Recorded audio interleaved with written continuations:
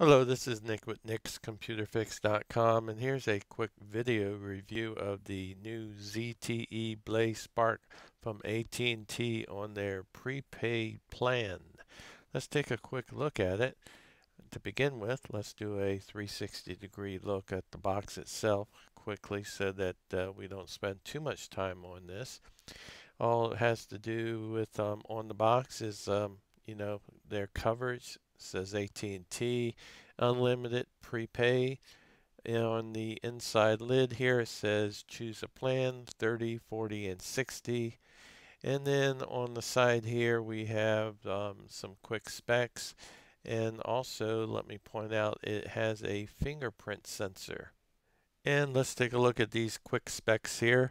It has a 5.5 HD display, 13 megapixel rear camera, a 5 megapixel front camera, video 1080p, 16 gigabytes internal storage, an SD 128 gigabyte max, Android 7.1.1, and a outstanding battery of 3140 milliamp hours. That'll last a long time.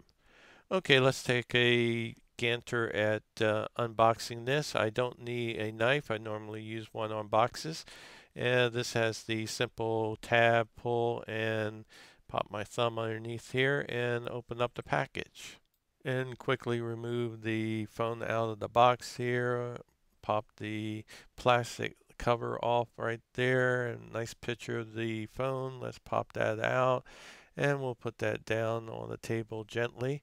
And we'll pop the inner carton out and see what else is inside. We have a start here manual and some warranty paperwork, and we have a USB charger and USB cable, and we have a SIM removal tool here, and we also have just some paper there. Okay, that's all that's in the box, and let's take a look at the phone itself. On the left side we have the SIM slot here, and then on top we have a 3.5 head jack, and then we have a microphone there, and we have a volume rocker button and a power button here on the right side, and on the bottom we have a USB, let's take a closer look, USB C and a microphone.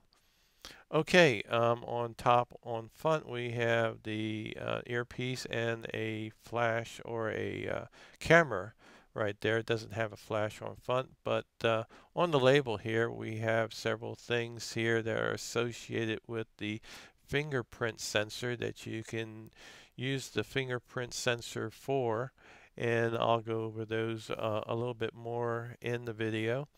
And let's go ahead and lift the plastic cover off the display here so that we can go ahead and push the power button and power this up. And by the way, we do have soft buttons down here, and we don't have a mechanical or hard button. And then of course up there we have the receiver and camera. On the back we have the rear camera and the fingerprint sensor, or there's the flash right there, and we have the fingerprint sensor right here, and of course the AT&T logo, and we have the model number Z971 serial number and the IMEI number and ZTE.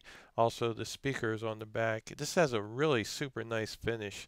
I like it, and it feels good in the hand, and it's not too heavy either. It's a relatively light phone. Feels good in my hand. And let's go ahead and press the power button and power this up. And the first thing we get is the ZTE powered by Android.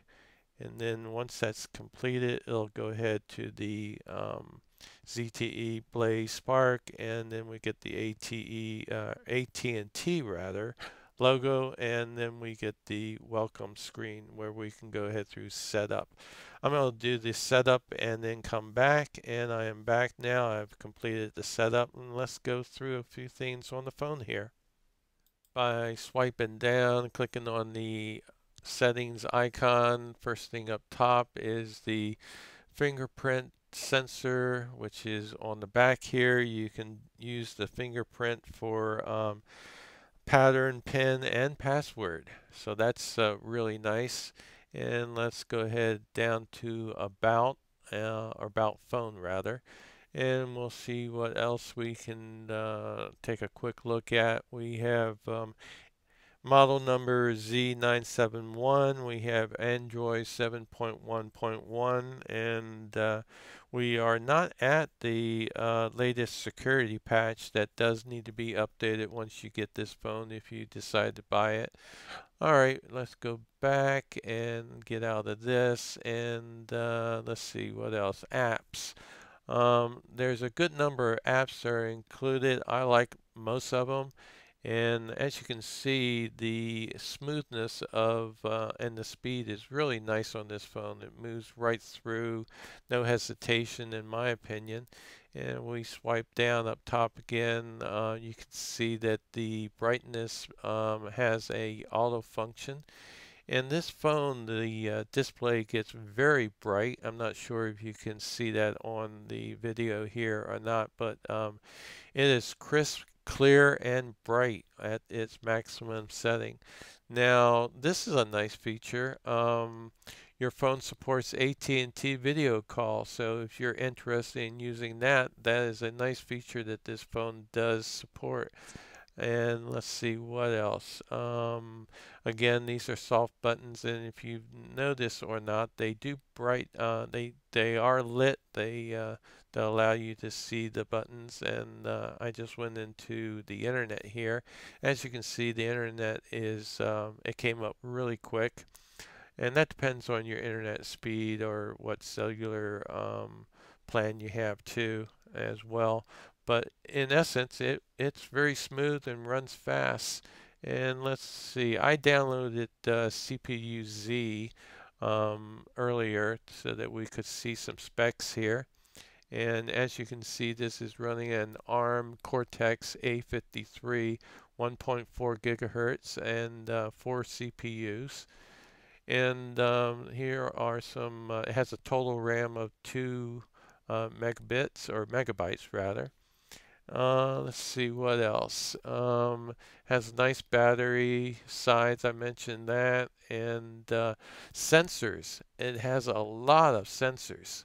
Almost all the sensors that you would want are in here, and it's really cool that I don't think it's missing any of the sensors that you might want to use.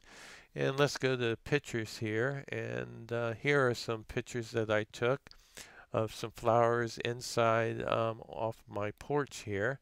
They're crisp, they're very bright, detail oriented. The detail is nice.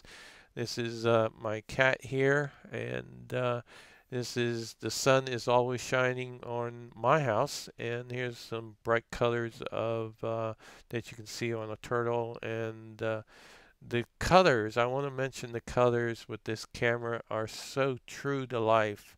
Excellent. Greens are green, blues are blues, and the darks are very well presented. And blue sky is true blue.